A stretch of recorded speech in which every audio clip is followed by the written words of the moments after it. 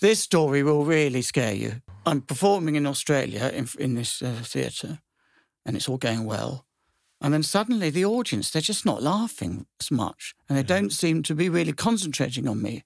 I'm thinking, what's going on, you know? So I say, why are you not laughing? Why are you not laughing? Well, you know, I know it's... I mean, there was something...